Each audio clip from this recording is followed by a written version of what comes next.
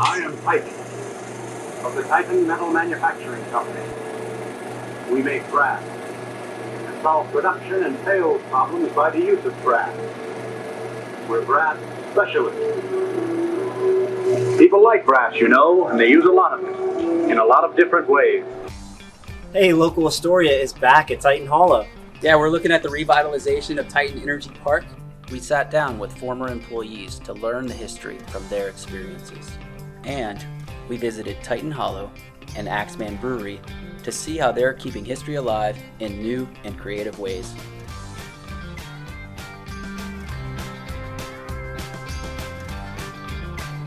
Hey, Angela. Hi, welcome to the Hollow. Thank you. Thanks for having us. Oh, please, my pleasure. All right. Would you like to take a look around? Yes, Sure. thank you. Come on. So, Angela, what brought you to Titan Hollow, and what do you have going on here? I was the chief cider maker for Empire Cider, and I brought some ciders down to a Pensacola football tailgate. And the tailgate, people whose tailgate it was happened to be the owners of this building. And said, have you ever thought of going out on your own? I was looking at a place in the Finger Lakes, saw this factory, and on that next Sunday, and then immediately pulled out of the deal in Finger Lakes and came down here. It's amazing. Yeah. It's amazing the amount of space, the height of the ceilings, the industrial feel of it all, the amazing generosity of our landlords to be able to remove equipment and reposition it and get it from different buildings while keeping the integrity of Titan Energy. Yeah, so when you have a space like this, we went with black on the walls so everything else could just pop out. We have the panels from the boiler house that used to run all the boilers right across the bridge. They brought them over here to build our hostess station. They rewired the lights with our Arduino board so that they had different dials to turn different things on. This was the controller for the boiler. We have what I like to call the robot wall, which are the pilots for the boiler. So when they disassembled the boiler house and brought them over to rebuild it behind the wall, I think I had the stokers above the furnace door, and all the guys came down and said, nope, this is got, you gotta have the stokers under. I'm like, nobody will even know. They will notice. Put it the way it's supposed to be. I was well satisfied with the whole time I worked here, quite frankly. I'll tell you one thing, it was a very important part of the war industry. They made a lot of parts for bombs and whatever in this place. We made little round things and we forged them and what have you, and they were called time train rings for bombs, and made from different sized bombs for the war effort. 52, I got drafted. Then I went to service for 2 years, and I come back and I got out in 54. I come back to the Titan, and I got my same job back. I got a raise with the other people that didn't go, and after I come back, when I got out of service there in 54, I waited 2 years to come back to work. But they gave me everything, more than I wanted. So employees served from the company, and a lot of them came back to find their job waiting for them. Yeah. This company had a lot of employees we talked to are like, I served, and then I came back and they held my job, and just a really veteran-friendly place. And then there was also guys that gave their lives in World War II, and I imagine other conflicts. And then this is the Army Navy E Award. Pretty amazing. E for excellence, like you said.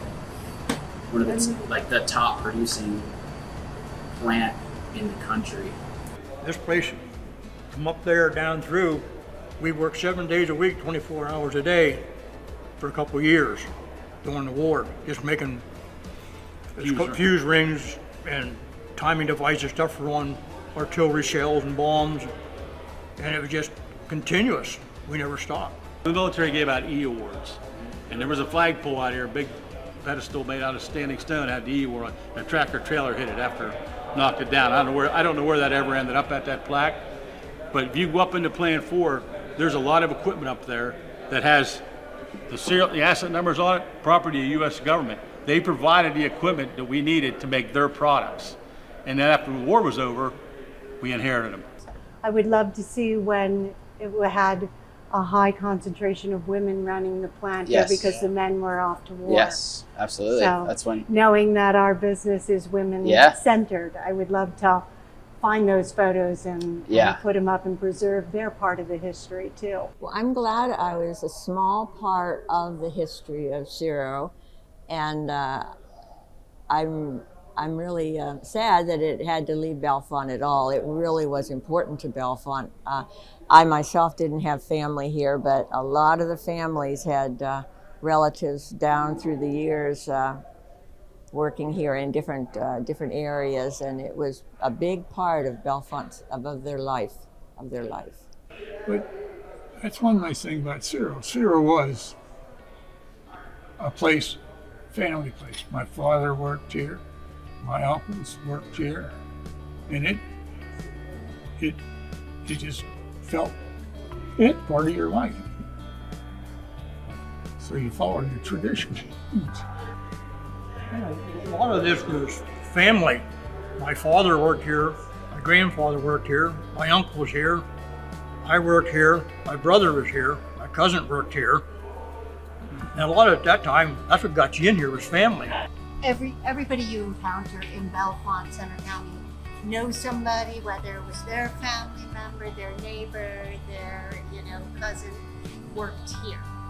So to see them come in and not being a local person, to come in and hear the stories and how much Titan Energy or Cerro Metal or whatever it was called during whichever decade meant so much to the community, and then to have it just shut down. Like when we were up in the different locker rooms, cleaning them out for different reasons, there were, love letters, and there were boots and clothes, and it was just a time capsule of when they just shut the doors and closed it down.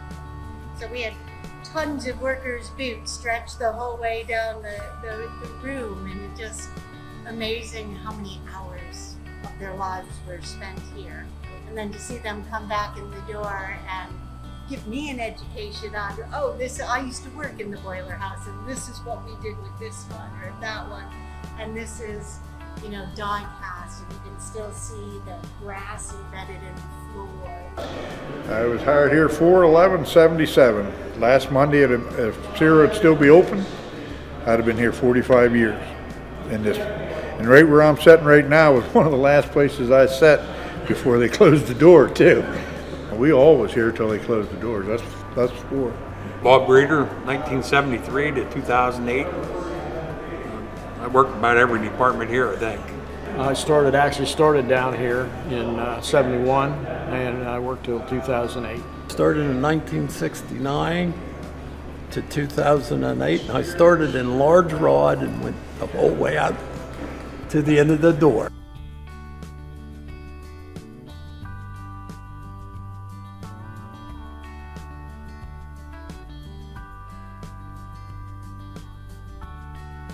So Angela, you're playing an incredible role in preserving this wonderful history. Why do you think that's so important?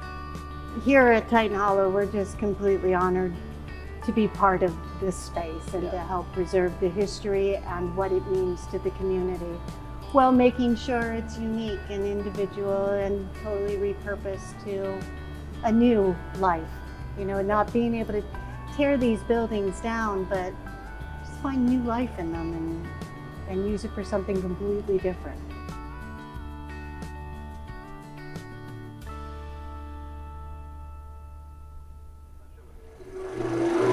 People like brass, and they use a lot of it in a lot of different ways.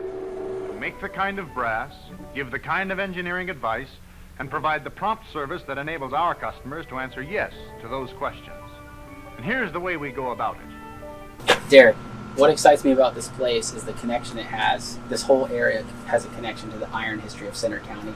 This site eventually becomes an iron works, Nittany Iron Works. That's why Harvey Mann made axes, because it had the right iron. Actually, when the Sieg family eventually purchases this whole area, they kind of transition it from iron to brass. So iron, brass, and now beer. Iron here brass. on this hallowed ground right here. Right. Hey, Rod. Hey, welcome to Axemann. Thanks for having us. Good to see you, Rod. Welcome to Axemann. Yeah, welcome to Axemann. Appreciate you show us around. Sure. Yeah, I'll show you a little bit about the history of this place and how we repurposed a lot of this building to, to keep kind of the theme of the old facility, the Cerro, molten, and Titan metal.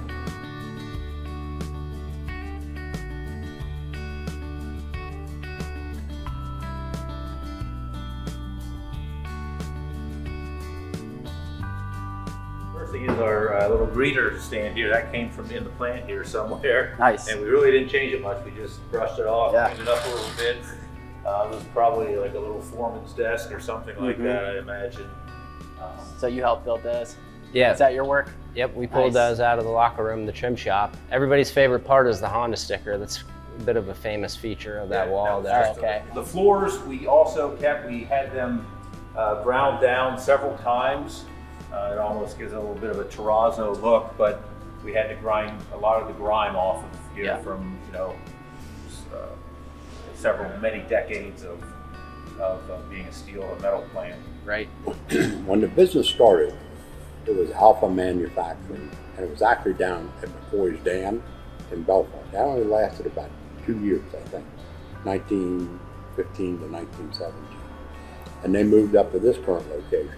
And their primary product was large diameter brass and bronze rods, which would be melted, cast, extruded. Plumbing, electronics, valves, fittings. Some of the most popular products that the average person would know is if you go to Lowe's and you want to buy a plumbing fitting, whether it's a compression fitting or not, our customers would either use our rod and do it, or we made those for them in the automatic screw machine product. If the forging industry, we would make forgings. Most of that went to the valve and fitting industry. And that went into refrigeration, heating, air conditioning, compressed gas. And some of the people would really recognize if you have a barbecue grill, the valve on top of a 20-pound cylinder, we made those by the hundreds of thousands, and we either machined them to the customer specs or we sold them to raw forging and they machined them to their specs. When I first came to work here, I ran a forge press. And after, I think it was whatever the probationary time was, because it's a union shop, I bid out of that into die cast. And the difference between the processes with a forge press, you take a slug or a piece off a piece of rod and heat it up and put it in a die and forge it. With die cast, we had molten metal, where we'd have closed dies, and then you would scoop out the metal and pour it into the top, and it would go all through the section of the dies. Then you'd open it up and then take one piece out, or 2 pieces or whatever. Former employees come in here. We usually ask them to sign the book, just kind of say when they worked here or what they did. One of the former employees here informed us one day that this was a vat of acid. It was an acid dipped, a place for acid dipping, and as it splashed out, it was corroding the concrete, so they put a resistant brick around the perimeter of that vat. Crane rails. They would move a lot of product up and down assembly lines or the process with the crane rails. There's still a few here that we'll be able to see, but this is one right here. Had an architect help us kind of pull some of that vision together. Local architect here, Hoffman Leakey Architects. Okay. And they did a great job, and really we gave them a 2-word vision, which was Industrial Oktoberfest. I think you nailed it. Unbelievable how many different machines were here and how much knowledge was here, and especially the tool and die makers and machinists, they were unbelievable, the work they did here. And there was so much different machinery, to work on. I mean, it was pretty fascinating. And I think that's the legacy here is to see, for us who spent all these years here, is to see that the building is being used for something that's necessary and something that it can utilize the facility. And so every time we walk in here, we have a memory. About a month ago, we were doing the interviews with the former Cerro employees, and at the end of the interviews, the guy came up to me and he said, "Hey, check this out. This is my old locker number 16 for about 10 years."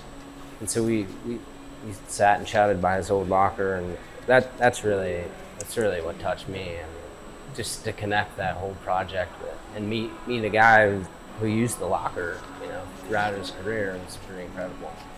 We have a new Pilsner coming out. The Pilatus has been revamped if you're into Pilsners. Yeah, I'll try that. And it's fresh out of the bright tank. So.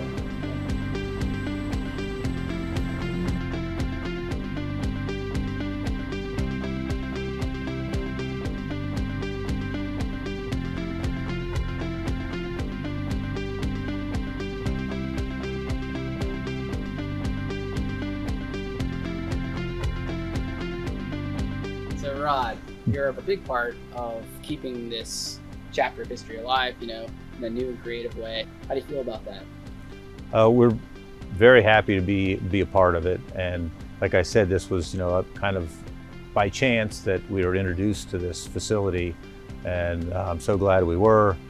You know, once we saw that vision, it was great that we could, you know, incorporate so much of the existing facility and the history of the facility. We felt that this had such local history here. We wanted to keep the name. Some older fellows have come in, you know, with their daughters or sons, grandchildren, and, you know, we've been able to give them tours, and they pointed out, you know, what used to be there, and this didn't, you know, they're like, this didn't look like this, you know, when I worked here. Well, we hope to grow our production side of things and the distribution.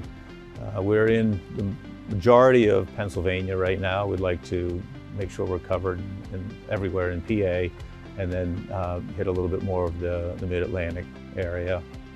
Hopefully we'll be looking at maybe a satellite location or two. That's still nothing that's definite, but we are looking at those possibilities, and hope to get out to certain festivals. We've been doing some beer festivals, some local festivals in the last 2 years, and we hope to continue to do some of that to, you know, still be a part of the community here.